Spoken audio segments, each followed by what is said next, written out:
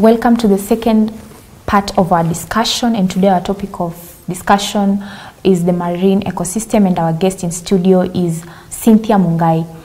Don't forget to communicate with us or also join our discussion by sending us a text message on the number displayed on the screen or through our Facebook fan page at Champions TV Kenya.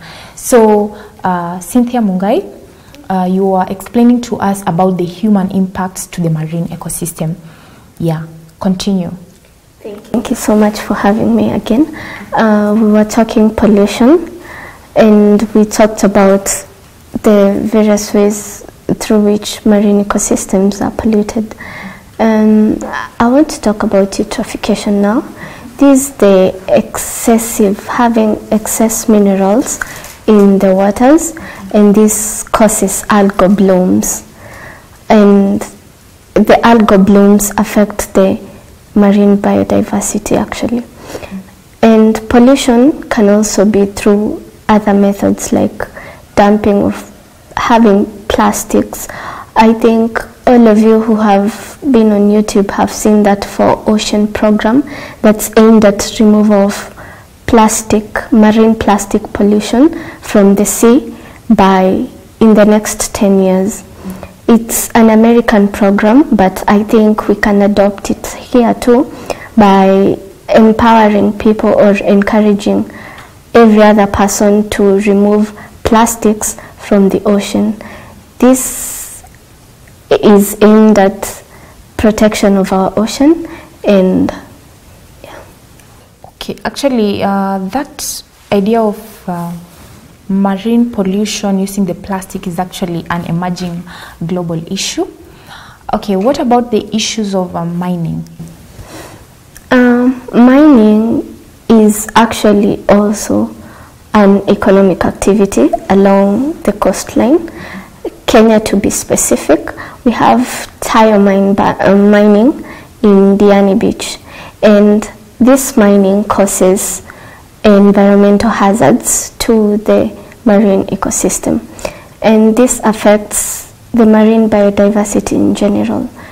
And to curb this, I think we can reduce our mining, or rather we reclaim our mined areas already. And you have talked about the mangroves, and I understand that you have told us that mangroves help in carbon sequestration. So is there an effect when we degrade mangroves to the marine ecosystem? When mangroves are degraded, that means we don't have carbon sinks at all. And when we don't have carbon sink, that means the influx of our greenhouse gases in the atmosphere increases. And when this increases, the ocean absorbs a third of the carbon in the atmosphere. And this carbon reacts with the water to form carbonic acid. And this leads to ocean acidification. Species like shellfish can actually not exist anymore when there is acidic ocean, because the acid in the ocean reacts with the shells of organisms like this, and they end up dying. So we should reduce the ocean acidification, which means reduction of carbon in the atmosphere, which basically means regulation of global warming. Okay. So, okay. And now that we have already observed and discussed about the human impacts towards the marine ecosystem, what are some of the possible solutions? Because I understand that you have told us that this mangrove, or rather the marine ecosystem, has a lot of advantages to the generations, both the present and future. So what are some of the possible conservation efforts that can be done in order to ensure that indeed this marine ecosystem is used in a sustainable way? Marine ecosystems can be restored by, for example, the mangrove ecosystem can be reforested. Both reforestation and afforestation can take place. We should encourage our kids and the locals in general to plant more mangrove seedlings along the coastline, and this will in turn help in mangrove growth and carbon sequestration, and then climate change. It's actually a cycle. Again, we can do demarcation of the marine ecosystems. Here we can declare it as a protected area. By this I mean we reduce the activities that are taking place along the coastline, and this will in turn mean that our marine ecosystem will not be tampered with, and this means the biodiversity continues interacting as normally without interruptions. Another way is that by involving our government, the legal framework in general, the policies and the laws that are there should be implemented. By this we mean implementing the laws that are aimed at protecting the marine ecosystems. We should make sure that they are implemented, not just stated, and this will help in marine coast protection. And who are the best personalities or people that can be involved in conservation of the marine ecosystem? Conservation of any area in general is best done by locals, because locals know how to interact with that particular ecosystem, and by this they'll guide us and show us what has been done before, what has been there before the degradation.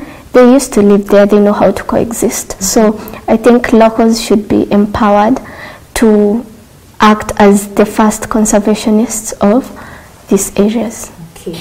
And when you're talking about local, it's which category? Is it the women, the men, the youth, the kids? Which category can act towards the conservation of the mangrove from the experience of your interest? From the experience of my interest, I think it's an integrated thing. We should start from the kids. When you teach them conservation from the grassroots, I think it's taken back, or rather it's carried forward to when they grow up, the youth stage, and when they become parents and all that. It's a cycle, it's passed from generation to generation. So I think it's an integrated thing, and everyone should be encouraged to be a conservationist. So, and in Gazi Bay we have the Mikoko Pamoja initiative, because from our previous discussion you had told us that yes, mangroves are being restored and mangroves is part of the marine ecosystem. So can you talk about the Mikoko Pamoja initiative? The Mikoko Pamoja initiative is actually a women-run program, and it's aimed at conserving. It's actually a conservation group. The women just came together and decided they'll form a conservation group that's aimed at conserving the mangrove. I think this is in relation to an Indian program, which it was actually a clip that I saw on YouTube, that women were the major ambassadors of conservation, and they were doing replanting of mangroves. So I think by adopting such things, we are aiming at conservation and restoration together. Okay, so we also have the idea of the beach boys and the coral reefs, and these coral reefs are part of the marine ecosystem. So can you talk to us about the beach boys and the coral reefs? Beach boys and coral reefs, the beach boys actually collect these corals that lie along the ocean coastline. What people don't know, actually, the collection of corals is illegal, and the beach boys actually sell them to tourists. But now I think I am proud of our government for having the KWS there, because they actually have enforced a legal way of dealing with such issues. They take away the corals from you, and you actually have to pay a fine for taking away those corals, and they are taken back to the ocean. So I think the government is dealing with. So at least that is a conservation effort that is working. Yes. Okay, so thank you so much, Cynthia Mungai.